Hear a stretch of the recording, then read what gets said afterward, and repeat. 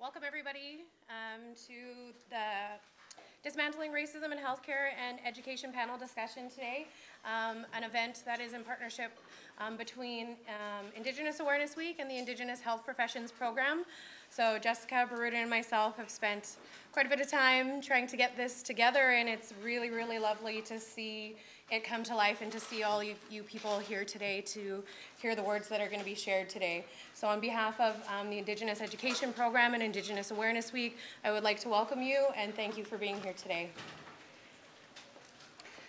Yo gelakas dokla, nugo amlat sutalas, flu star woman, gelakasla ganyakahaga, gelakasla nugo kaikanlaha yalis lutsahis. Oh, I'm nervous this morning. But good morning. I wanted to send greetings to all of you who have come in attendance, everyone who's tuning in online, and all of our wonderful speakers here, and all of our partners and organizers. I'm so happy that you're here and engaged and interested. First, I'd like to acknowledge that we are situated on Kanien'kehá:ka territory, a vibrant community, and we're very grateful to be here as welcome guests. And I'd also like to acknowledge today is a very significant day for our Jewish relations. It is Yom Kippur, which is the holiest day for their ceremony. So just acknowledging that there are some people who would have liked to attend, but they are in ceremony as well. And for all the people who sent their regrets. So I just want to give a quick overview of our panel, and we'll introduce our speakers and get started. I'm very grateful that you all attended and are here to share your perspectives from many different hats that you wear. We're going to get started first with Tanya Dick. Before that, I just wanted to also acknowledge our partners who helped to plan and organize this event. So the Social Accountability and Community Engagement Office within the Faculty of Medicine. So thank you, Samir and Dr. Razak. The Ingram School of Nursing, thank you very much, Jody Tuck. Also the School of Social Work, thank you, Nicole Ives and Wanda Gabriel, who's here, and everyone from those schools and faculties. And just a quick note about our program. So I work for the Indigenous Health Professions Program within the Faculty of Medicine, which is a newer program that we launched this year. Our director is Dr. Kent Saylor, who is a Mohawk pediatrician, and I'm pleased our assistant director, Dr. Dick Menzies, is here today. And our goals are to recruit, support, and train more Indigenous students to become health professionals.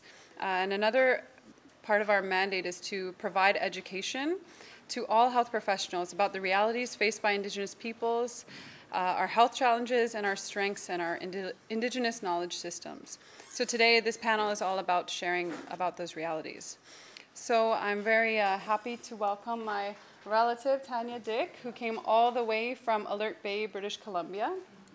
A very far journey, and she's heading back today to Vancouver. So she spent a night here. So Tanya Dick is Kwakwaka'wakw from the Tsawwaja Innu First Nation of Kinkum Inlet, and she's been a registered nurse for 15 years. She spent her entire career in rural and remote nursing, specializing in emergency and Indigenous health. Tanya completed her Master's of Nursing in the Nurse Practitioner Program at the University of British Columbia in 2010. And she's currently in her second term as an elected council member for her nation's Chief and Council. She is also president of the Association of Registered Nurses of British Columbia, which gives her a seat in Ottawa representing British Columbia at the Canadian Nurses Association. And we're pleased to welcome Tanya Dick.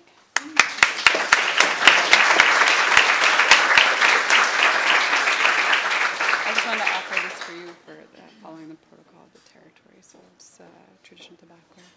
You being here, and thank you very much. Thank you. Thank you. I'm going to draw strength from this. Thank you so much, Gela Kesla. I really want to acknowledge the privilege of being on the traditional territories of the local people. I'm not even going to try and pronounce that, sorry. Nugwa Mahulogwa. I'm from the Musqueam people of Kinkum Inlet. Have the privilege of working with many nations in British Columbia with that many hats that I wear, particularly as a nurse. I was a little bit nervous about being the first speaker, but we're going to just jump into it. I thought maybe I might have been better last. It always is. When I was asked to speak about it, I do get a chance to talk a lot about racism and discrimination in the healthcare system, particularly to nurses. I feel like nurses are the bulk of the healthcare system in terms of numbers. And as a nurse speaking to nurses, it's really important to try and influence that change and those attitudes when we deliver service and within our practice to ensure that we have safe, adequate care for all. Just being an Indigenous woman has been makes it a little bit more personal. And this picture is from the hospital that I work in Alert Bay. I was born in Alert Bay. My father's Numgees, my mother's from Kinkum Inlet, Zaudeno. We talk a lot about, we're trying to indigenize and do things in the hospital with the nurses and the physicians and all of the staff to try and ensure that we have safe, adequate care, but it's been a difficult road. And we talk about trying to find answers around that. I was told today that I have a really short window to speak, and we kind of preaching to the choir and looking for more solutions rather than, and if I had an answer, I wouldn't be here and we wouldn't be having this session today. So we have to figure this out together, and we're going to move forward with that. We talk a lot about reconciliation in healthcare with the big TRC stuff coming out over the last few years. There's specific TRC recommendations around healthcare that lay tracks for us to follow that make things a little bit easier for us to be creative and initiate movement and action around how we can be better in delivering services. The thing that I speak a lot about is just my own personal practice, my own personal experience as a registered nurse, a nurse practitioner, and as an Indigenous woman. And I know back in 2008, the nation was a little bit rocked by the media coverage of Brian Sinclair, who died in an emergency department in Manitoba after, I think, 36 hours or some ridiculous amount of time from a completely 100% preventable death. He went septic, and it was started as a UTI. And it came out, the nation was kind of responded a little bit to it. And then the following year, there's a picture there with the lady in the middle. Her name's Debbie Kuhn. She was up in my area, up in Port Hardy, and she has a long history of alcoholism, was really comfortable with trying to make sure that she sobered up enough to travel into the rural and remote communities where there's no access to healthcare services. So she was preparing herself to go into Kinkum and hadn't had anything to drink for about 5 days, and ended up, her husband found her in the bathroom kind of acting really strange and slurring a little bit, and he thought, he knew she hadn't been drinking, brought her into Emerge, and immediately the Emerge assessment was ETOH. She was under the influence. She was drunk, and she needed to sleep it off. After about probably 26 hours from emergency, there was only 2 nurses there. The Emerge was full. The beds were full. She was tucked in a corner. She was getting more and more agitated, more acting out. And they ended up not being able to keep an eye on her because she was trying to get out of bed and move around. So they called the police. Police came, dragged her out, threw her in cells. She'll sleep it off there. She started getting more agitated, kind of slipping in and out of consciousness. Her behaviors became more erratic. They thought, well, there's something wrong here. We got to bring her back. Ambulance came, literally put their arms under her arms and dragged her out. She had abrasions on her knees and her legs from being dragged and thrown into the ambulance. Got back to the hospital, and she was put back in that same bed, same staff issues, wasn't able to keep a close eye on her. It was pouring rain out. She was found her way out the door somehow, crossed the parking lot, and there's a ditch that was about this full of water. And right across the parking lot was the doctor's office. So in the huge window was the doctor, the MOA, the secretary, and another staff person watching this lady walk across the parking lot. She was staggering, and she actually fell into the ditch, and she was just in her hospital gown. That's all she had on. They didn't come out and help her. They just laughed about, look at that, look how wasted she is. And it was a stranger walking down the street that saw it and picked her up and helped her out and brought her back into Emerge, and they changed her and changed her clothes. It was probably a few hours after that she completely lost consciousness, and they realized that she was having some head injury issues, transferred her down to Vic General, and she died about 2 hours later. That lady in the middle is the one who died. The lady on the far side, that's my mom. So this is my family, and we have a Brian Sinclair story. And with the opportunity that I have to travel throughout the province with my nursing hat and my Indigenous leadership hat, I think last year alone we got to visit about 23 communities. And I'm not exaggerating. Every single community had a Brian Sinclair story. That's why we're here today. That's why the change has to happen. And it's that critical that people are dying because of what we're talking about. Unnecessary, preventable deaths. And that's why I'm here today, and I will do this every day until we can find some change. And we can't change it ourselves as Indigenous people. We have to do this together. And I think that's why we're kind of grasping onto the reconciliation piece, because we have to walk this walk together. There's not going to be a situation where it's all Indigenous delivering healthcare services. We have to learn to work together, we have to learn to be better, and we have to learn to stop letting people die in front of us. And the Namoyut is a Kwakwala word from our nation. It is the kind of word, it's the word that Reconciliation Canada uses. And I just love it, because we are all one. We are all one, and until we can find that space together, particularly in healthcare, we will continue to die as Indigenous people. And I'm looking at my timekeeper. Yeah, so I just wanted to share that personal story, and I think it might be a good springboard to jump into to the rest of the speakers. It's been a difficult journey. It's been exhausting, but the allies that we have and the opportunity to travel through all the schools of nursing in British Columbia as well, and the resistance, the absolute resistance I face when we talk about something so simple of some human nature thing is just to keep people alive. And that's what we are, and we're built to the core as nurses to care for and to heal and to lift others up to be healthier and whole again. And when we're participating in a system that allows these types of things to happen, I think we have to find ways to get our brave on and to get really big brave on and start influencing those changes. And I know that the nurses outnumber most of the staff in most institutions, but it's a call out for everybody. We all have a role in that. And I think one of my most favorite quotes from my aunt, she's a nurse, registered nurse as well, is that we're going to change the heart of society one nurse at a time. And that was one of the inspirations for me to speak to as many nurses as I can. And I do get the opportunity to travel throughout BC and speak, and throughout the nation actually. So I think I'm going to stop there. And thank you very much. I really appreciate this space and this time to have this conversation. It's a difficult conversation. We have to learn to create this space in all of the places that we work, live, and exist in, because without this space and this time to have this conversation, change can occur. So thank you very much.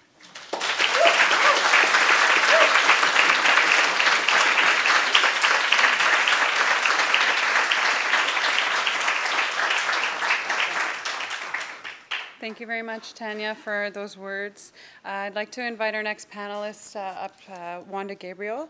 Wanda Gabriel is an assistant professor and also the co-director of the QYMSW, the School of Social Work University. She's the director and co-founder of a Ganyagahaga Family Social Enterprise, Back to the Source. In collaboration with her daughters, the social enterprise provides service and consultation on trauma-informed practice, healing methods, program development, and therapeutic horticulture. She has developed expertise in helping individuals and families to transcend historical trauma, as well as intergenerational trauma. Combining social work theories with Indigenous healing methods, she has walked with many people on this healing journey. Close to 30 years of experience as a social worker and a fierce commitment to decolonizing our minds and relationships, Professor Gabriel has worked with Indigenous people across Canada within health and social systems that are consistently dealing with the impact of cultural genocide. She brings to these an awareness on the impact of colonization on professional relationships, developing cultural buffers and ways of decolonizing our minds. So please welcome Wanda Gabriel.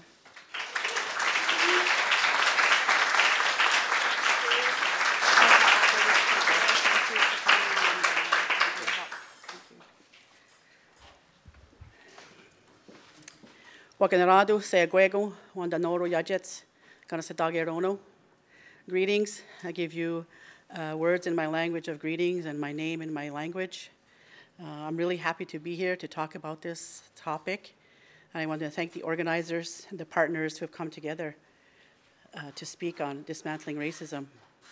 I'm interested in racism, first of all, because I come from Ganyakehage. I've lived racism, I've lived oppression.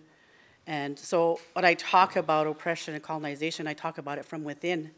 And so that's really challenging to talk about it coming from within and having lived it, living it, not having lived it, living it, because there's day-to-day actions that happen that continue to show me that racism is very alive and well, and colonial attitudes are still very alive and well. My motivation to enter into academia came from living through the 1990 Oka crisis, staying behind barricades for 78 days.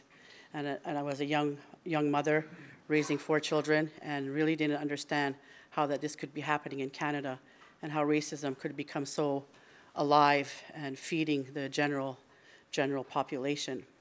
So that's just a little bit about where my motivation on talking about racism and working on the topic of racism. This topic is loaded, and we can't have these conversations without having discomfort and awkwardness. So, I invite you to dig into moral courage, into your moral courage, and we must give ourselves permission to kindly and respectfully sit with the awkwardness so that we can gain greater insight. So just a starting opening. I want to start with cultural genocide as a starting point. This was declared by the Truth and Reconciliation Commission in June 2015. And in order to move, in order to create change, the paradox of change is that we have to accept everything that is. That means we have to accept the ugly, the dark. There's a wonderful side to Canada that everybody loves, we all love. Beautiful, beautiful geography, the beautiful, peaceful, somewhat peaceful. But the other side is the dark colonial history, the dark colonial oppressive side that is still today. We're not in post-colonial times, we're in colonial times still. So to change what is, we have to accept. We have to accept what is. We have to accept the past, we have to accept the present, we have to accept the good and the bad. And that's not easy. We have to break through denial. There's denial around the reality of racism.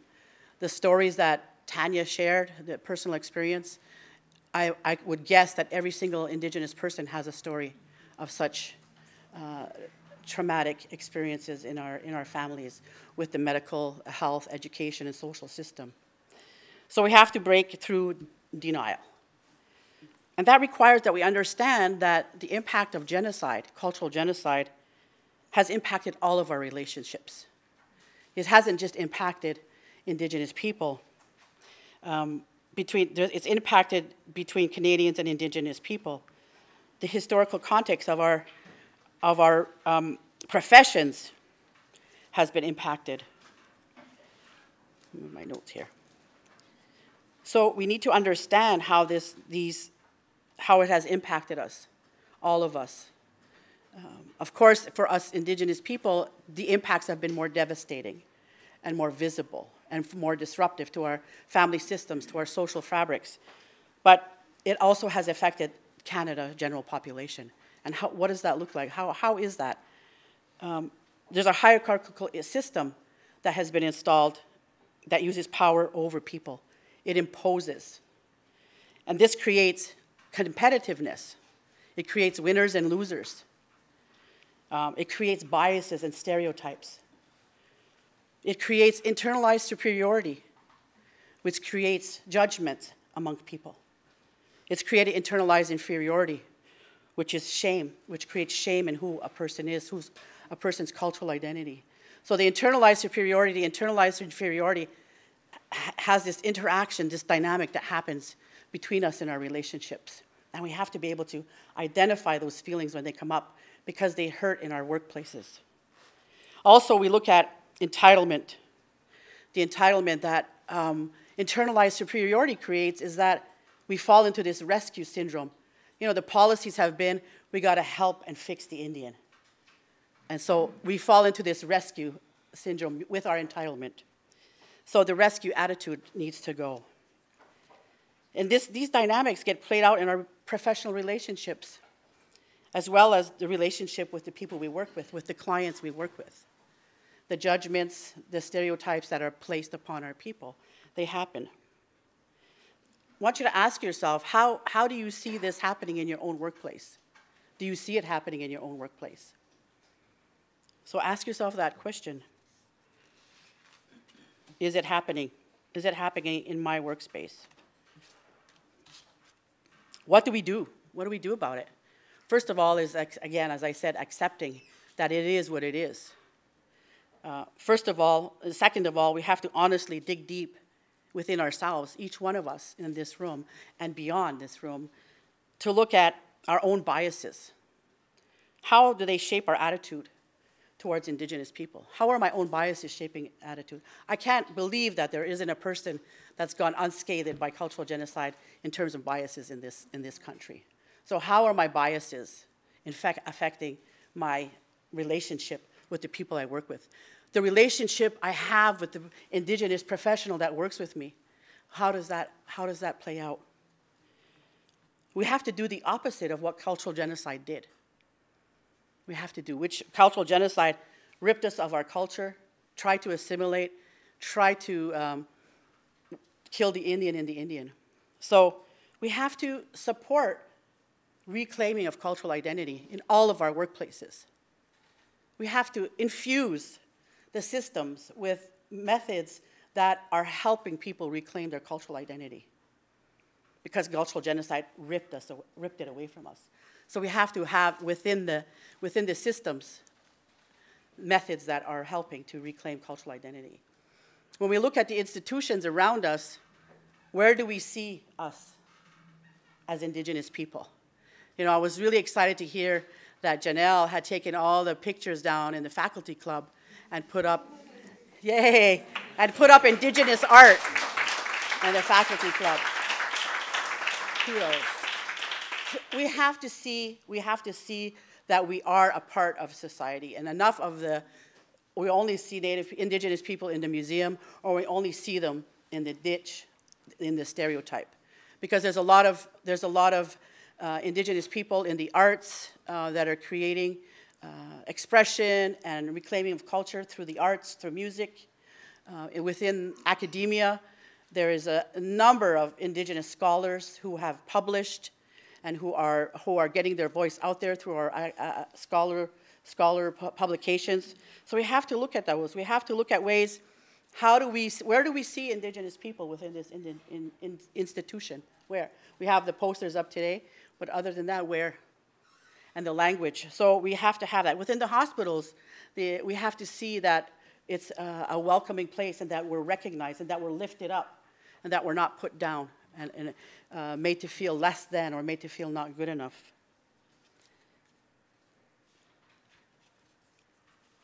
Healing. Healing has been a key word through the last 15 years.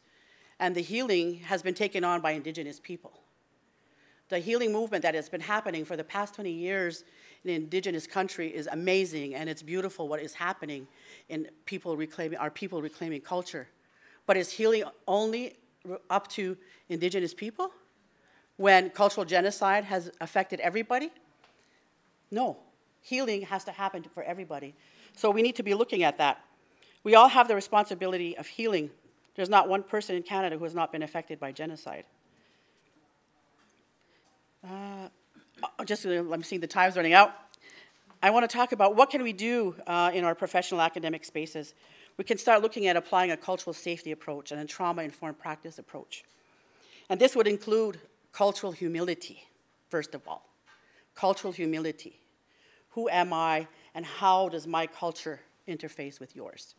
Cultural awareness, cultural sensitivity, and cultural competency. So I invite you to explore what of all those, because of time, explore what do those terms mean? What does it mean to apply these terms in your workplace or in your education, in your curriculum? We want to create spaces so that our people feel safe. And if they feel safe, they're going to be able to use the services that are there. Our people don't go to the service, don't feel safe. They don't feel respected. And we need to be treating people with dignity and respect and trust.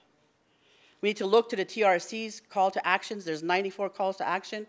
And how many of you know in your disciplines what you're supposed to be doing? We need to be looking at that. And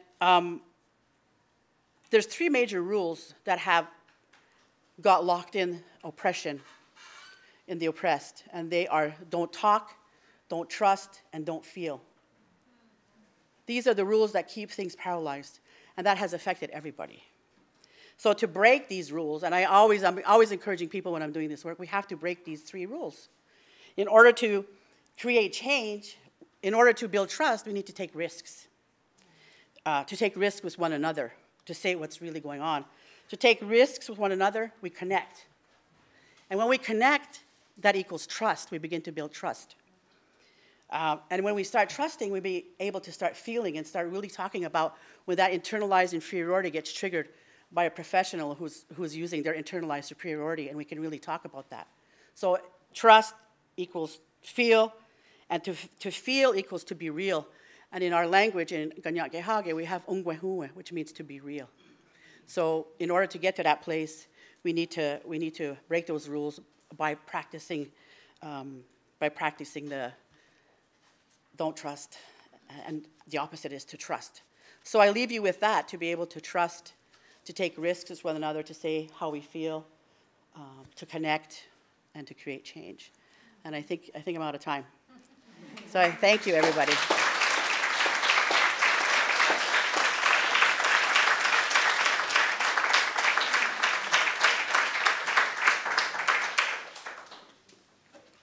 Thank you, Wanda, for that important message and those words, those reminders. Next, I'd like to welcome Susie Goodleaf. Susie Goodleaf is Ganyagahaga. She's two-spirited from Kahnawake territory near Montreal, Quebec. She's a member of the Bear Clan, a proud mother of 2 children, a grandmother to 1, and an auntie to many. She's an alumni from McGill University, where she was formerly trained as a psychologist. She has a postgraduate diploma in marital and family therapy and specializes in the treatment of trauma resulting from the multi-generation impacts of the oppression of Aboriginal people. Susie is a second-generation residential school survivor and has worked as a consultant with Health Canada, ensuring the safe sharing of experiences during the Truth and Reconciliation process across Canada. Susie has a love for children and works as a part-time psychologist at the community daycare step-by-step early learning center that is inclusion-focused and systems-based in service delivery. Susie also has a private practice where she sees many nations for individual treatment, couple counseling, family therapy, and community consultation. She's a professor at the University of Toronto for the first master's level social work program in Indigenous trauma and resiliency. Please welcome Susie Goodleaf.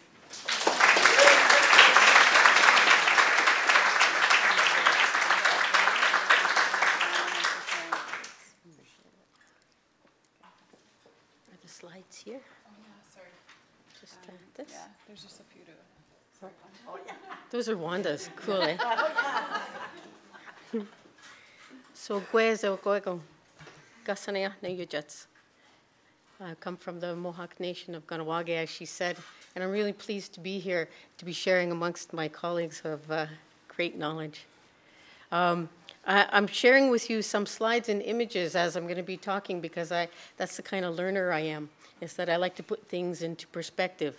And as Wanda said, what we're going to be doing today is rule breaking. I love that, right?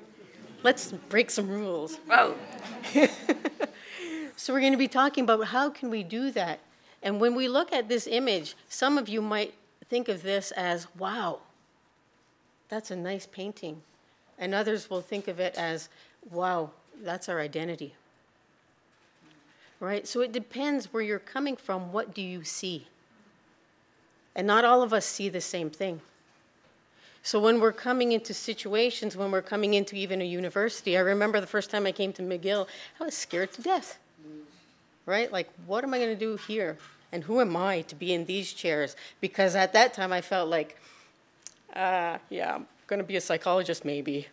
Right? Am I really going to be a psychologist? Whoa. I am, haha. No. I made it. But when I first came in here, I'm like, can I deal with these walls? Can I deal with this institutional way of being? And so when we talk about needing to break these barriers, needing to break this way of thinking, it means breaking the rules, right? And how can we as First Nations people be different and be acknowledged as being different in such a structure? So I want to acknowledge my ancestors who come before me, my elders who I've been consulting with, and my daughter in particular who goes to Dawson, and I asked her the question, how do we dismantle racism? And she said, well, one of her teachers doesn't want to know her name. It doesn't matter who she is. And I thought, whoa, that's a good place to start. Right? Let's look at that. Because if we're not actually people, how can we actually create community? How can we actually heal and connect? Right? So that would be like number one, right? How do we create relationships? And this picture is all about relationships. When we look at our values as First Nations people, we're talking about 7 generations past and 7 generations to come. It's always about what we're doing right at this moment is going to impact us for 7 generations. How we are right now is going to impact us, and how people were before impact us. So we always have to take into consideration each thing that we do. What does that mean? Who are we, and what are our values? And as Wanda was talking about, we've lost a lot of our values because of oppression. We were told that we were no good for who we were. And we're trying to regain that. Who are we? And so we're always trying to figure out, who are we within this setting? Can we be who we really are? So when we have times when we can talk about this for 12 minutes, just saying. I'm like, okay. Anyway, you know, trying to get through, how can we bring this through? So when we have like 4 of us together sharing, well, that's a better picture, right? Right away, it's about inclusion, it's about getting together, it's about everybody sharing. And the next part of it is even better because we're going to get more input from everybody because we can't make solutions by ourselves. So what's this? It's part of this.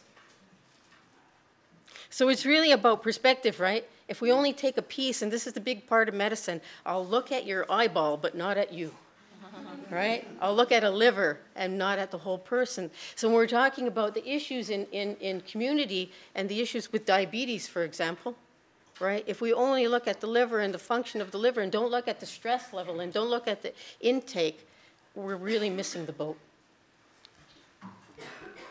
So trauma, as Wanda said, creates a barrier. It creates a disconnection between the person and themselves. It creates a disconnection between people in relationship. And this is what's happened to us as First Nations people. We've been so oppressed that we've been traumatized with great extent. And we have a lot of knowledge about that now with the Truth and Reconciliation process. There's documentation. We kind of knew it already, but now we have the documentation that proves it, right? So when we talk about breaking rules, I want to just, if some of you are med students, to get a real close idea of what this is about. I call it protective defiance. And it means that sometimes we're protecting ourselves because things are pretty scary or there's a perceived scare. So we know the fight-flight reaction, right, from psychology, from neuroscience now. And we know that when somebody is afraid of something or perceived danger, that they're going to react. And they're going to react in a way that might seem strange. So I have physicians, when I consult with physicians, I say, I don't know why my patients just don't take the medication. They're just supposed to take the medication, and they're not. And so now they're non-compliant clients. I'm like, oh yeah? Well, you got a white coat on. Right? And so right away, it's a, whoa. I was just given a bunch of papers to sign, by Jessica about McGill, I have to do this, blah, blah, blah, okay. And I always freeze when I have to do paperwork, especially government paperwork. I'm like, nah, I don't want to do it. Well, you want to get it paid? I have to fill the work. So there's an automatic reaction towards anything that's institutional. So when you're saying, get your paper in on time, and you have that attitude, everybody's going to be like, yeah, right. So it's important to recognize that those are protective, defiant behaviors, and they need to be honored. That's a way of saying that, whoa, wait a minute, I might be scared about something. And so some of the behaviors, not showing up. How come my client doesn't show up? Oh, well, let's talk about that, right? How come you're making promises and not fulfilling them? So there's lots of different ways that being late or avoiding or gossiping, these are all considered or can be considered protective defiance ways. But we need to look beyond that. So I work at a daycare, and a lot of times kids will react in a certain way, and we don't know what it is because they don't have the sophisticated language, right? So the kids will be reacting, and our job is to figure out, what are they saying? What are they saying without saying it? And our job is to be with them as they try to figure it out. Well, that's what we have to do as healthcare providers, is that sometimes what you're saying isn't necessarily what you're saying, right? We have to look beyond it and look deeper to that. So some things that I think are really helpful in terms of practice or good practice for healthcare professionals are a few things here. Now, you have the medicine wheel on all of our posters, right? But do people really even know what the medicine wheel is, right? It's taking into consideration the 4 parts of self. And the part of self that's often left out within healthcare system is the spiritual. What's been brought here, why I'm holding tobacco, is the connection. I've just made an agreement with the Creator that I'm going to speak my heart the best that I can. We've just made a commitment. So why is it missing in the healthcare profession? Why is that not honored, right? So it's about looking at, and we get really kind of weird about, well, you can't have things on your head, and you can't have crosses, and you can't have, it's all about don't push on your belief system on other people, and that's important. However, what is your belief system, and not acknowledging that there's a need for a connection, or else who are we? So when we look at the medicine wheel, it gives us all the teachings, but some good practices that help people make connection. So when you're working in whatever field that you're working in, it's about helping people make connections, right? We have moms in social work who can't manage because there's so much strain, and so we take her kids away. What? Right? Why not give her some support so maybe she can do what needs to be done instead of taking away? So how do we make connections? How do we provide support? How do we help people make connections within interdisciplinary work together? Avoid generalizing about people's experiences and needs, but know the historic issues. Right? So when you go, okay, you're First Nations, I know. Okay, well, there's like a lot of First Nations just sitting here in this room, right? We probably have, 10 different First Nations? So each of us has a different story, but a similar assimilation process. So knowing that, just know that it's different, but there's similarities. Identify current factors that may be affecting well-being. So just like I said about the diabetes, right? It's not just blood sugar level. It might be about that there's 20 people living in one house and there's so much stress. Maybe that's it. And look at that issue, right? It may be that there's some family violence that's happening and this person is trying to manage it. Maybe that's the issue. So looking beyond what's presented. Focus on resiliency and positive coping strategies. So I think the really important piece is that we're First Nations and we're in a difficult time right now, because all of our levels of everything are higher than everybody else. So right now we're winning. Just saying, right? You got to flip it. You got to look at it different. But we're in a place where we're in crisis. And because of that crisis, we're able to look at what's happening. Now, the advantage, and Wanda was talking about that, is that First Nations people are being oppressed from people who have been oppressed, right? So the wars and the judgment are coming from a place where people didn't resolve their trauma, so they brought it here. And now we've gotten it. The advantage is that as First Nations people, we're the last, in a sense, to be oppressed, so we're the closest to our historic knowledge. That's why we're being able to bring it forward. Yeah, right? How to flip it, how to flip it. Develop a community family approach to supporting healthy living. It's got to be in a family. It's got to be in a group. We can't do it by ourselves, and now neuroscience shows us that over and over again. Attachment research shows that the only way to make attachment is through connection. That when I connect with you and I give you a hug, I'm going to produce some endorphins that are going to make me feel love, and that's what's going to help. So it's through connection. And then make linkages with other services. Please, medical people, work together. Right? Work together. And when we can have a multidisciplinary approach to things, we're going to do a lot better. We really will. But how do we make those connections within this box system that we work in, right? You have to make the referral, give it to somebody, then you have to wait 3 weeks, and then you have to wait another 3 weeks to get an appointment to get, whoa, okay, can we sit down and talk together? Is there a way? And that's the whole structure. How can we change that box? Can we do it in a different way? So that's a challenge. That's what we're going to figure out, right? So that's what I have to share with you today. So thank you very much for your time.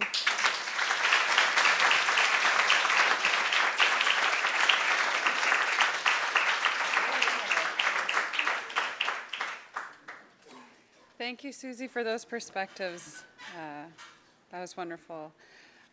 Pleased and happy to welcome Dr. Salim Razak. Salim Razak is a pediatric critical care medicine physician at the Montreal Children's Hospital, where he has practiced since 1996. He is a professor of pediatrics, he's a medical educator, and the director of the McGill Faculty of Medicine's Office of Social Accountability and Community Engagement. He is passionate about issues of equity and diversity in health professions and education, which intersect with his professional practice, work as an educator, and work as a researcher in medical education. So please welcome Dr. Razak.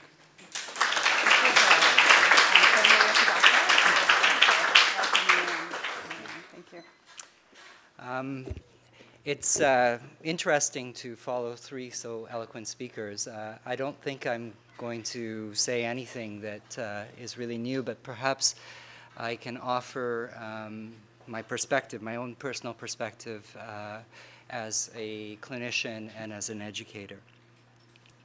So I wasn't really sure what voice to speak in at this talk. You know, should I speak as a clinician? Should I speak as a medical educator? And the one that's really at the bottom of it all is really, should I speak as a brown boy? And, you know, most of the people in this audience are younger than I am, so you're okay with brown and you're going, boy? No, come on. But suffice it to say that in my head, I will always be 15 years old, studying for a calculus exam and thinking about getting into medicine. So I couldn't really separate any of those things. So I think what I'm going to do is speak in all three. So the first thing I thought I would tell you about is when this brown boy discovered his white privilege, and what that meant for the work that I do. And it was a good thing. So you know, I grew up, I'm grateful for the family I come from. The family that I come from told me that I could do whatever I wanted. Just do medicine first or we'll kill you. But there was also very easy conversation around history. You know, I am from the Caribbean. I am a product of, okay, African slavery ended, then there was Indian indenture, then there was a big colonial experience, and you know, I grew up understanding myself as a product of this global system of colonization and oppression, and to, you know, transcend it, not to revel in it. or to roll around in it, but to understand it.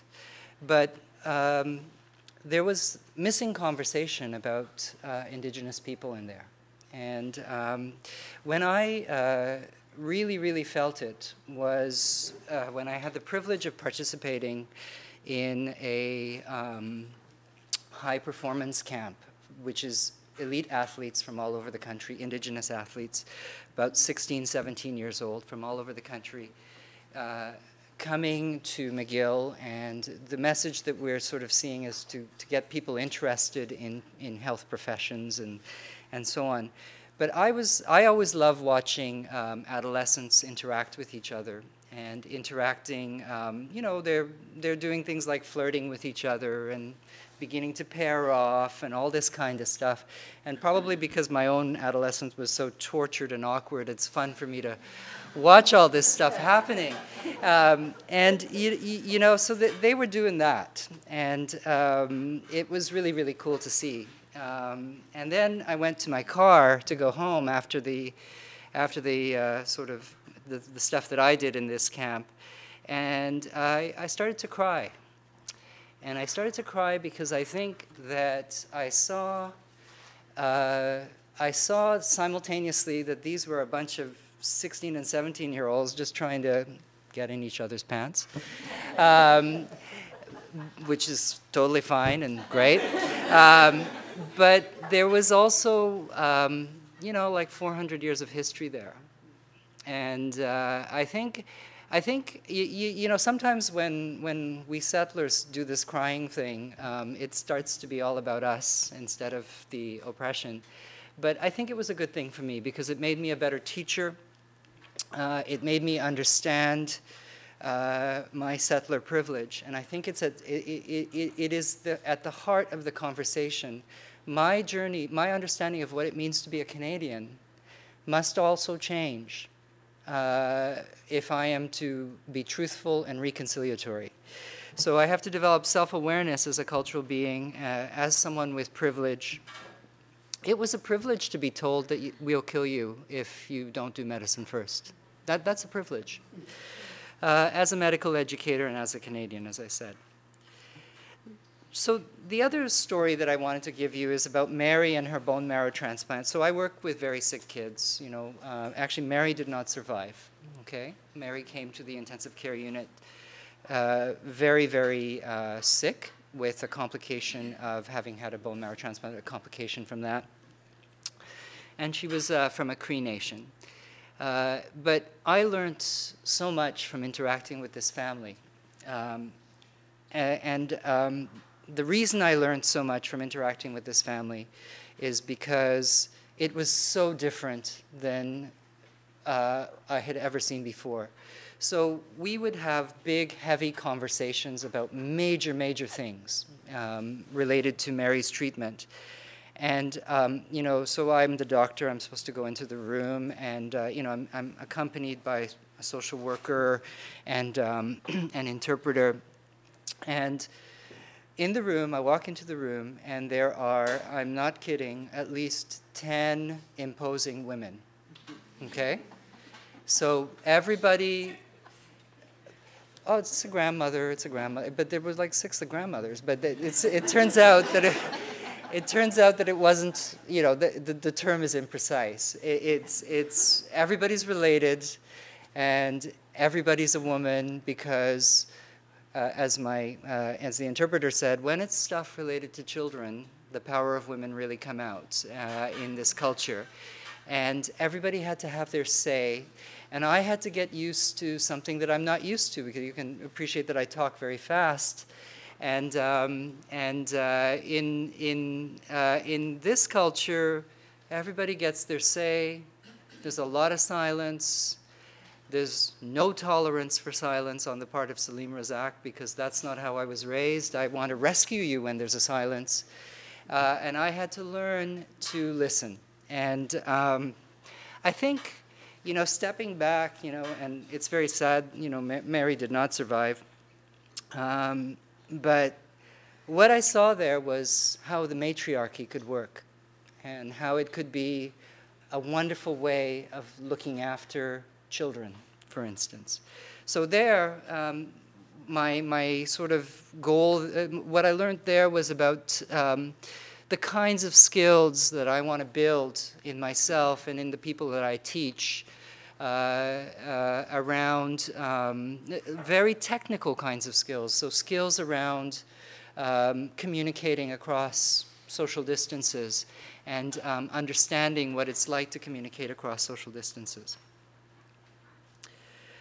So the next thing that I wanted to talk about is that I really think that we cannot have this conversation in healthcare without understanding structural racism, okay?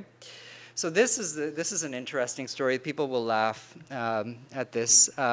So I was working with an Indigenous colleague in Winnipeg, and we were going to apply for a grant. We never did get around to applying for the grant, but we were going to apply for a grant to study the experiences of Indigenous medical students in racist curricula, basically.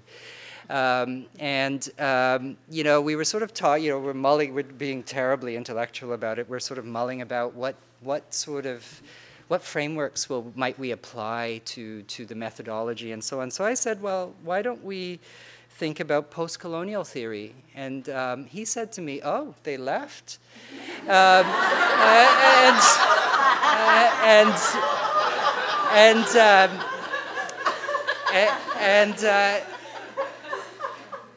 got it.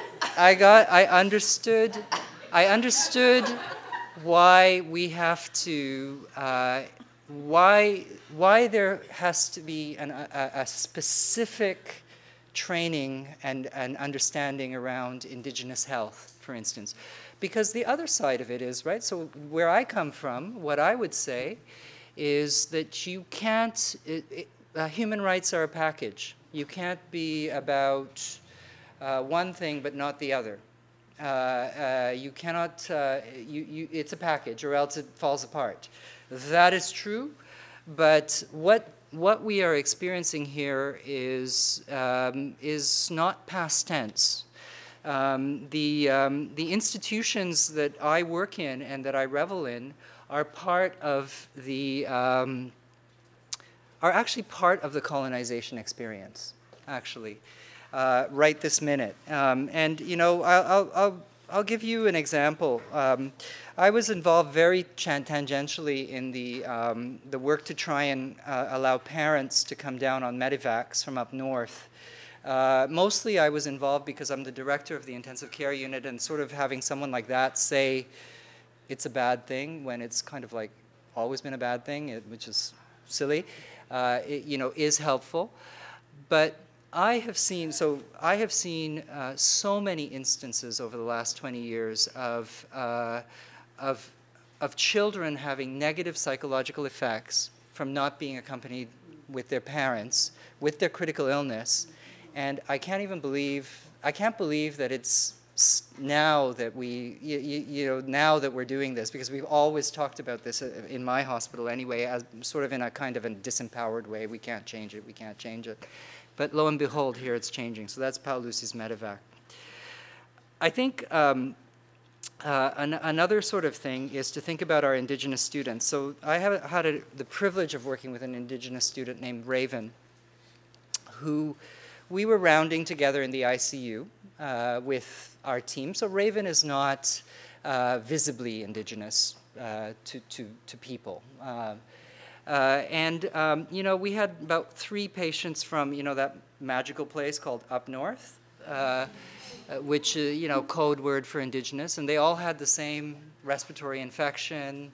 They all had collapsed right upper lobe lungs, and it was sort of like kind of humorous in a way that they were all very similar. So we had literally 3 patients. But as we were rounding, the team started to use very othering language about why is this happening? Why are there 3 patients in this unit that come from a small demographic population? And using very othering language. And I was, as a teacher, getting very aware that Raven was there and the others didn't know that she was Indigenous and so on. So I actually talked to her about it afterwards. And I said, Raven, how do we change this? How do we deal with this with the team? And what we did was we actually disclosed with the team that Raven was from an indigenous community, and we're able to debrief the othering language that was used on rounds about those patients in order to have everybody go to a better place of understanding as they move through. Last thing that I'll talk about is teaching about the weight of oppressive history. So I have to work this in because it's such a big part of I just became the father of twins. So they're just starting to eat cereal now, okay? Which they're not supposed to because you're supposed to do it at 4 months, but anyway, it's can't wait. So they're just starting to eat cereal now, but do you know the history of infant cereal? Is that a lot of it comes from work that was done at the University of Toronto at Sick Kids Hospital. So Pablum is the first one. But the doctor who worked a lot on designing Pablum was involved in, worked for Indian Affairs and was involved in nutritional studies with Indigenous children that involved starvation of Indigenous children. So when I look at my son and daughter, who are going to be having cereal, just little rice cereal, I want to consciously know that part of the knowledge that put all the good vitamins in there comes from work on the starvation of Indigenous children, right? So that we have to teach that to our medical students. They have to understand that as part of their history as well, in addition to all the good stuff. They have to understand that as part of their history. So the ultimate goal for me is about being right-sized. So that's the idea that, our institutions are actually part of the colonization experience. They also do great things, but they're also part of the colonization experience. We have to develop critical consciousness in our teachers and in our students. And in the end, it is about internalizing that medicine and its constituent parts is, I made sure to put is, not was, integral to the colonization experience. And we have to have the consciousness and courage to name the oppression of Indigenous people in order to develop the courage to change it. So thank you very much.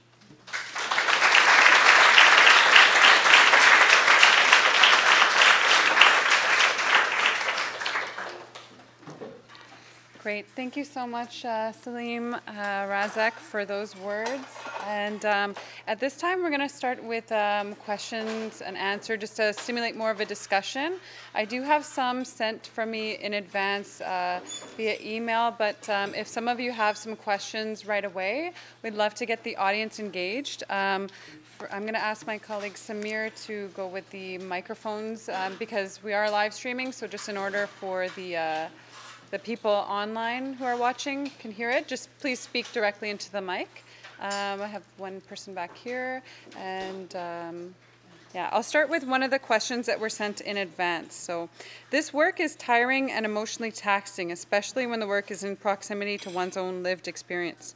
What advice do you have for those of us who are doing this work in fields of healthcare and education, especially in academia, with respect to self-care and community care? So any of whoever would like to take the lead. Do you have the microphone? Okay, you can speak from there. Okay. I guess when it comes to working in your own community in terms of a social worker or psychologist and dealing with your own family, oftentimes as we were talking about this. So for First Nations working in First Nations communities, you really need to have a support network.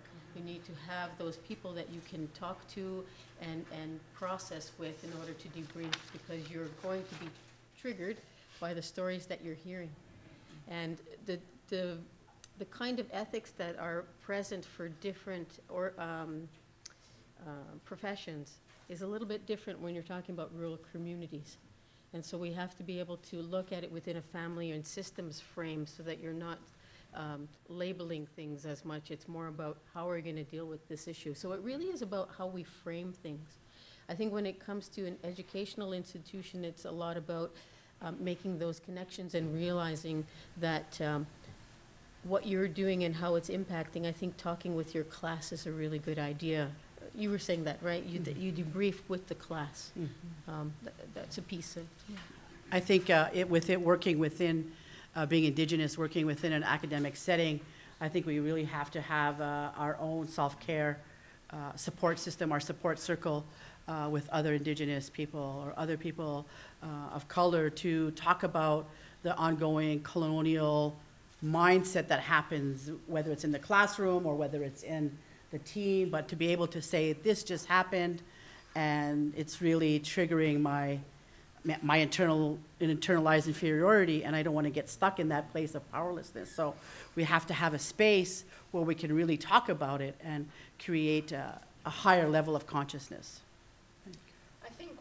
I think back to the story I shared with you, working in my own community. I work in my own community that I was born in, the hospital that my aunt died in. We're very close-knit in that small rural area, so the 3 hospitals, we're very close-knit as nurses. These are friends that I had sleepovers with, barbecues with, came to my family events. And when I read the inquest, and my aunt passed through 17 people, and the majority of them were nurses, my entire kind of support system and ship just overturned. It was like, how can people so close to me do that to somebody I love so much? And I had to my Facebook friends list changed a little bit. But I had to realize that the importance of the social support internally as Indigenous people was so important to me, just to maintain my own self, and that the 4 different directions of the medicine wheel. But just as important to me was finding that social support externally with the non-Indigenous people, because it really reminds me and it really grounds me in the fact that this change that we desperately need is possible. So having that social support for you guys who are non-Indigenous to Indigenous professionals, or on a personal scale and a professional scale, is so important. Be a part of that change and that support and holding them up. I think when you asked the question, the first thing that came to mind was the notion of passing within an institution. As I have moved up in sort of more administrative positions, I mean, it's become kind of wider and wider. Mailer and mail, anything you want to say, straighter and straighter, wider and wider, all the whole thing,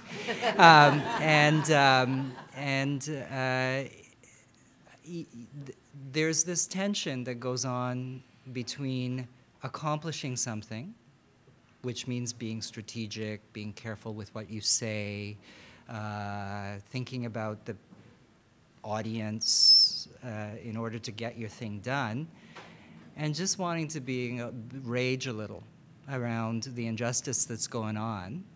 And it can feel a little inauthentic. And I think that's, because I've had the experience of having a lot of people, come to me with that kind of conversation.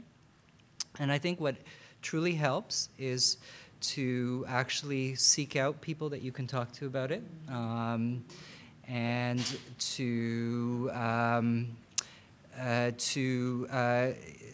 remember that it's not only going to be people that look like you that are going to be helpful in those kinds of conversations. There's a lot of hidden stuff going on that is worth it. So have an open mind to who to talk to as well. Finally, the last thing for me is the notion of teaching and paying it forward is kind of a thing that I can get into. It's a bit, I might even say it's a bit the spiritual side of it. Yeah. We have a question over here. Philip? Sego to all the panelists and Yoangoa for all your sharing. Our particular challenge in the urban setting, and as well as for all the new practitioners, especially in a metropolitan setting, is that they're going to be faced with upwards of 30 different nations trying to access services. So I'm wondering if you have faced that in your own career paths, and how would you say to a new student how to not do a pan-Indian approach to culturally relevant services? Thanks.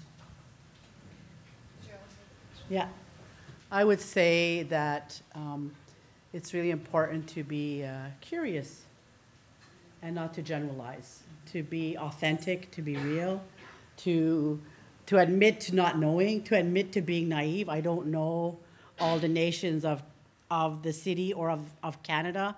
So in a kind, patient way of being inquisitive and curious and asking in a good way, in a kind way, I think is key. And even to all of us have different territories around Quebec, just in Quebec. Who are your neighbors? Do you know who your neighbors are? Do you know who your Indigenous neighbors are that are along your county or along your municipality? Do you know? Just start there, looking in your own backyard. Who's my neighbor? Just to be curious. Got another question that was sent in advance. I'm curious if Salim would find this one interesting. So, in quotations, diversity, equity, intersectionality have all seemed to become buzzwords in some institutional spaces and have often supplanted race, racism, systemic oppression, colonialism. How do you have an open conversation about these issues while still challenging people to push their understanding?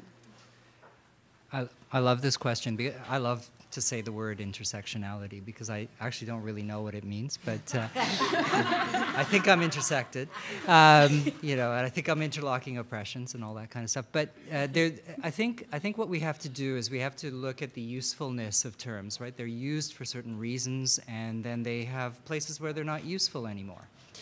And I think that one of the issues is, so having had a longer perspective of teaching, we see students now say, I put up a slide sometimes which shows the different life expectancies between Indigenous people in Australia, New Zealand, and Canada. And I put up that slide and I asked students, why do they think that is so? And the genetic explanation, which we love in medicine, can't work because these are three very genetically distinct populations and so on. And the students now will say the colonization experience, right? They would not have said that in 2010, okay? So I think that what we have to do is we have to, and it's a lot of teaching that's gone on around that kind of stuff, right? But I think that we have to get over this thing where we don't want to make people feel bad. To learn about privilege and oppression and marginalization, you actually have to feel bad a little bit. And you have to be a skillful teacher. You have to engage in skillful faculty development so that you don't destroy people when they're learning something, but that they actually learn something.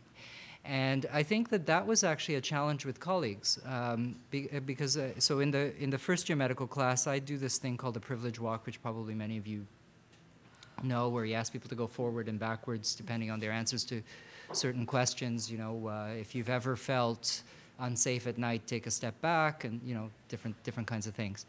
And my colleagues, when I first started doing it, did tell me things like, "Why are you making these kids feel bad?" And they don't do that anymore. And the students they were never having trouble with that. And I think that those kinds of experiential things are it's the way to understand inside here. Just like me in that watching 17-year-olds flirt, mostly because I'm jealous of them because, again, my 17-year-old status was not very good. But watching them flirt helped me understand, white settler privilege. Is there any more from the audience who's ready to go? I just want to say one quick thing on that one around the academia. I've got the chance to go to different schools of nursing, and from a director's perspective, or creating these curriculums and whatnot, they're not properly resourced. They mandate these programs, Indigenous programs, but they won't have a budget to bring elders in or honorariums to do it properly for us to be able to tell our stories and to move away from making it a token kind of presentation, rather make it real and allow that space for us to bring that story forward. Good point. Yeah.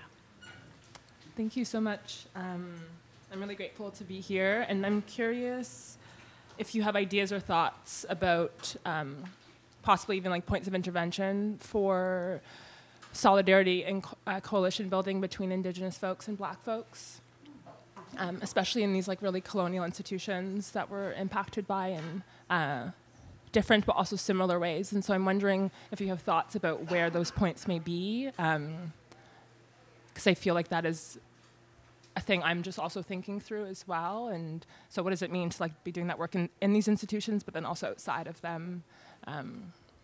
Yeah.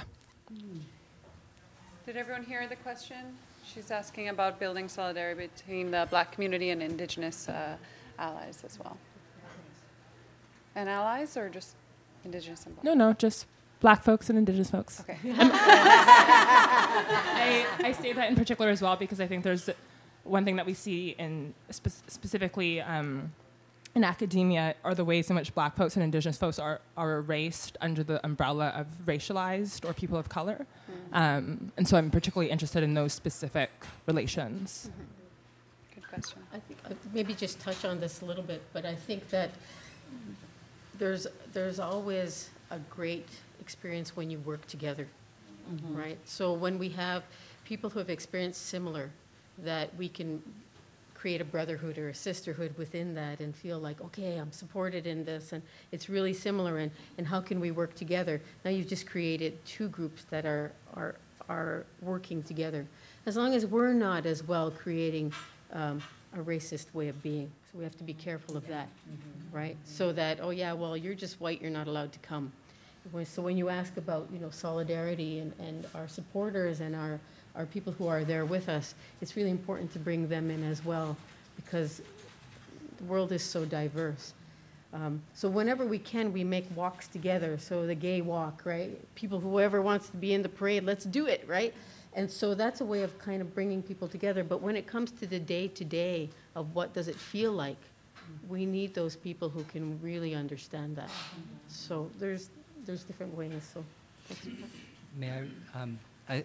It's an excellent question. I think one important thing is to have people listen to each other and understand, have a place where people can listen to each other and understand each other's histories, right? And where it comes from. And, the hierarchy exists. We didn't create it, right? So there will be privilege within there as well that may be hard to recognize for a Black person, for instance, or for an Indigenous person that needs to be recognized in the conversation. From a program perspective, I think another thing that we need to really think about is the interventions and the things we're trying to teach people are all very similar, but they get expressed in different contexts. So we can share and work about developing the material together, and then work about contextual. So if you're teaching anti-oppressive theory or anti-oppression, you can teach that in multiple contexts, and it will have to express itself differently in different contexts. But we can work on that material together, and we can share building that together. I would like to add to that. I think what's important too within academic settings or institutional settings is to create a community space that is solely dedicated for community and relationship building.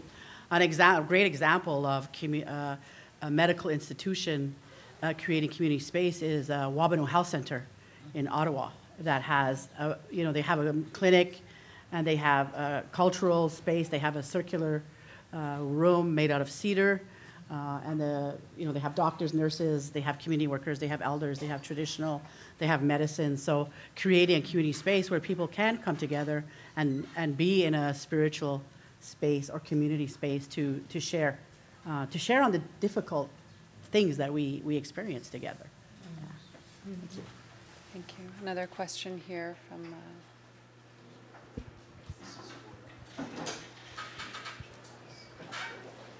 First off, Wala Yokom Sarawan. My language, that means thank you everyone for your words. It was particularly interesting to hear your perspective, Dr. Razak, considering how I was in that cohort of high spirit or eagle spirit campers. Very interesting perspective, nonetheless.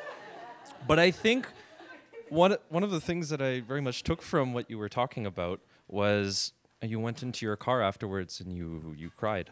And I think that in everyone's stories, we all come from a place, or you all came from a place of trauma in certain instances. And I think that when we, as Indigenous peoples, when we communicate trauma, we're very emotional about it. You know, we shed tears, we get shaken up. And in the professional and the colonial environment, that can be seen as unprofessional, yet that is how we communicate as Indigenous peoples. What do you think needs to happen for our allies and also in the professional environment to accept that way of communicating from us? Yeah, very good question. We just do it. Simple answer. I'm gonna claim pediatric privilege, because pediatrics, you gotta cry. I mean, and you also gotta butt heads with the baby who's, you know, sick as a dog on chemo, but still trying to strangle himself in his IV to reach for the toy, right? Like there's some built-in stuff in pediatrics that allows, if we're able to say it in a more meaningful way, professional, that allows for boundary crossing, right? And is part of the way we practice. But I get it, because I actually got a little emotional there. Like I didn't even think it was going to happen. But I started thinking about the episode, and then I started to get a little emotional. I said, "But pull yourself together." But I think that what we have to do is permit the emotion as a tool of practice and of healing, right? And it's actually pretty skillful. Right? Like, I always joke with my fellows, I say, you know, if you walk into a room and you're crying and the mother's comforting you, well, maybe that's not what we should do. But if you're actually empathizing properly and building a relationship, that's okay. So. And I guess I'd like to add to, when we're talking about the three rules that we learned about don't speak, don't trust, and don't feel, the institution embodies that, right? So we need to really look at, as individuals, we really need to do our own work, because we should have access to our feelings when something is upsetting. We should have access to our words when we need to speak about something that's difficult, right? We should be able to access our connection. So again, when we look at institution, maybe that's not actually the right way to do it. But empathy might be the better way, right? So, and I know that when I work with, you know, medical professionals or police, and they've held it in so long that the PTSD is just overwhelming, right? We know that that's not good. But to be weak is seen as to feel. What's wrong with that? Right? So looking at feeling as not a weakness, but as a truth of human existence, then that's a different perspective, and that's a value of that medicine wheel, right? Because one of the components is emotion, the other is cognitive, the other is physical, and the other is spiritual. So if we don't have that balance, then we're out of balance, and we're just big heads walking around. We are running out of time, unfortunately, because I really feel this discussion could keep on going for much longer than we have. But I'd like to just say Nyawagoa, Gelakasa. Thank you to everyone who came and the speakers. And there's a lot of questions that still were left unanswered. But if you have any closing words or thoughts for the speakers here, please share that with us now. And thank you again from my heart to yours for being here, sharing your truth. And I would just like to take a moment to say Doyak Sitnesum to everybody here. Thank you in my language. And Doyak Sitnin, Luam Pukadi to my relative here from the West Coast as well, and having a little piece of home in this institution, which is very good medicine for me, and very happy to have been able to plan this event together. Indigenous Awareness Week is amazing. I'm very excited for it to be 2 weeks. I'm speaking and introducing and emceeing a lot of things, so I really appreciate Jessica being here and just taking that right away and letting me sit and find my peace just doing some beadwork and listening. So thank you. And so I just wanted to say that as well. And just a quick little reminder, in speaking about solidarity, we have an event tomorrow to be in solidarity and support. It is an event in partnership with the Black Student Network that will be a panel discussion from 2 to 4 at Thompson House Ballroom, and then after that will be a closed event to Black, Indigenous, and people of color, open mic night, to share expressions and in different forms, to just be there in support and solidarity of each other after a very heavy conversation that we will have beforehand. So I hope to see you all there, and I hope you all get a chance to check out some books outside. Jeff from Good Minds is set up out there with some amazing books, all health related, that he tailored just for our event today. He's come all the way from 6 Nations. If you haven't heard of Good Minds, it is a website, family owned, Indigenous owned, from 6 Nations. So if you're looking at getting resources for your department or personal, or in whatever sense, books for children, purchasing from Good Minds is putting back into the Indigenous community as well. And he has also generously offered to be able to offer a 10% discount today for everybody attending who would like to purchase some books outside. So doy exitnism. Thanks. Thank you.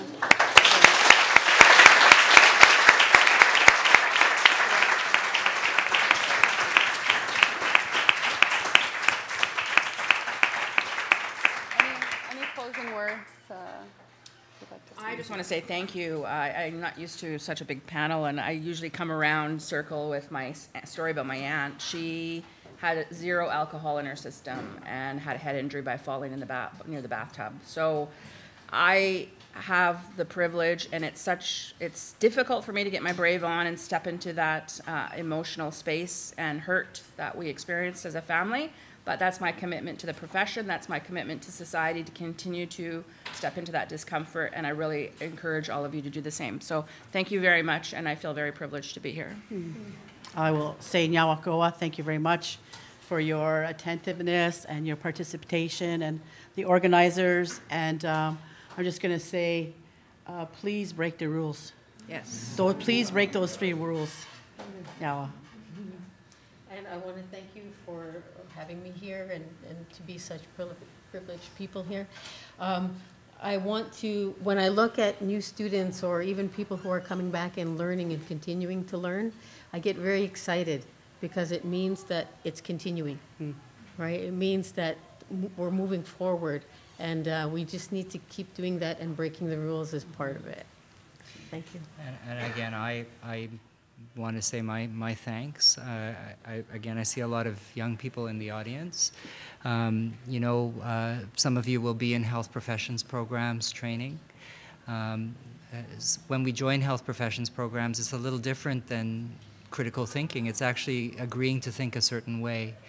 And what we need to do is break the rules a little, and teach a little bit about critical thinking. And what I would ask you guys to do in your classrooms is challenge your teachers every 2 seconds. And